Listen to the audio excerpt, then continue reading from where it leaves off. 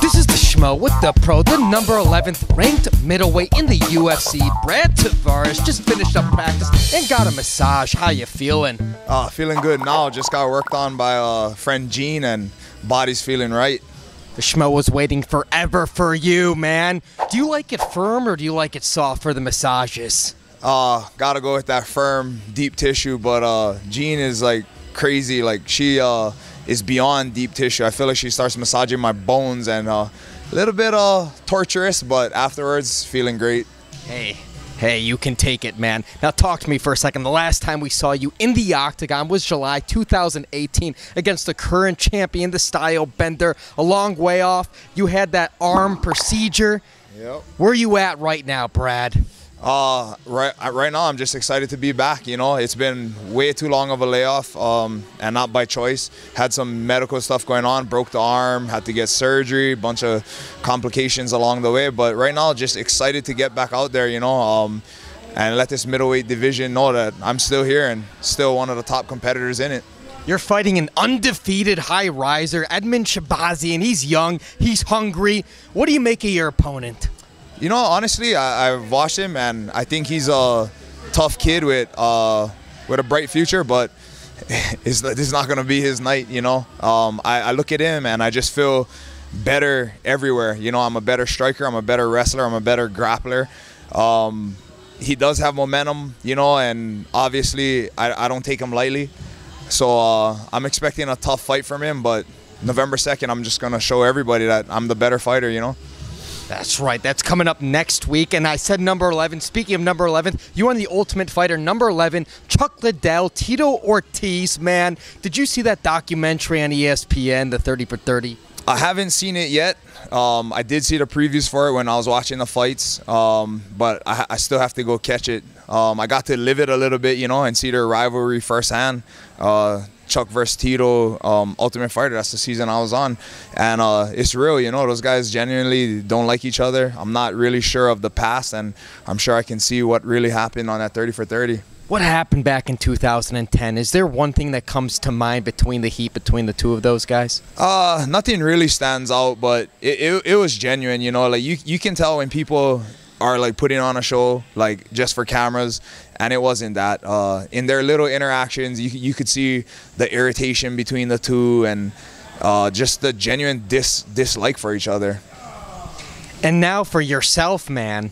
You're coming in here. You haven't fought in a long time. They want to feed you to the wolves, to the young guy. You got a lot to prove. You're Hawaiian, man. The Schmo was just over in Tokyo, won championship. We saw Angela and Christian Lee. Yep. Have you trained with those guys? I have not, you know. I've been watching them, though, and I think they're awesome competitors. It's so cool to see fellow Hawaii natives do so well. And from what I hear, they're like superstars out there in Singapore, you know, for one. So props to them. And, you know, if you guys are seeing this, just keep doing what you're doing, because you guys are doing an awesome job, you know, representing well. I really like the two of them as far as just, you know, how they are, and not just inside the cage but out. I think they represent the sport well. I think they represent Hawaii well. Their team and coaches just all around. You've been in this game a long time, over a decade. Are you not going to leave until the UFC finally gets a card in Hawaii? Yeah, you know, all the Hawaiian fighters have been asking for a UFC Hawaii for forever. I remember back in 2012 hearing like, oh, it's gonna happen. 2013, it's gonna happen.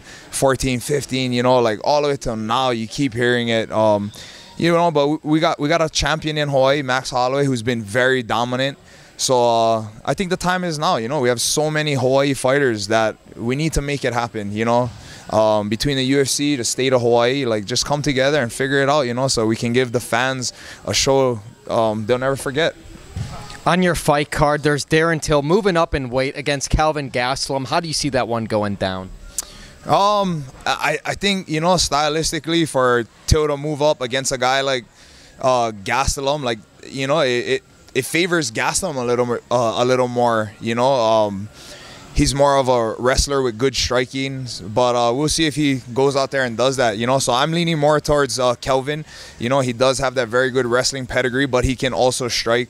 And, you know, Darren Till is a big guy, but he's coming up a weight class, so I don't think the size will be as much a factor here. You fought Robert Whittaker. You fought Stylebender. You fought some of the top dogs in the division. Who hits the hardest? Hits the hardest? I mean, obviously, that fight with Whittaker, you know, he caught me. So we'll probably have to say that. But I don't know. I don't feel like any of them really hit like I don't know. I've never felt somebody hit me and be like, I mean, if they hit you hard enough to knock you out, they're hitting hard, right? But I don't know. I guess I'll say Whittaker out of those guys.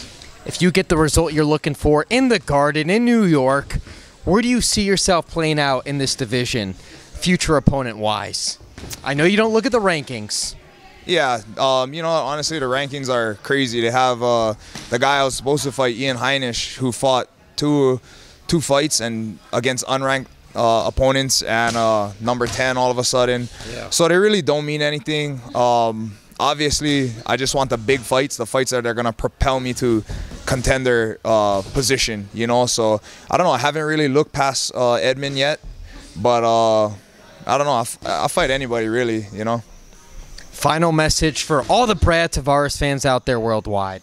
I just want to say thank you guys for your continued support. I know it's been a long time since I've gotten in the cage, but please tune in November 2nd on ESPN2 and watch me do my thing. Inside Xtereme Couture, he's the pro, I'm the Schmo. We're out.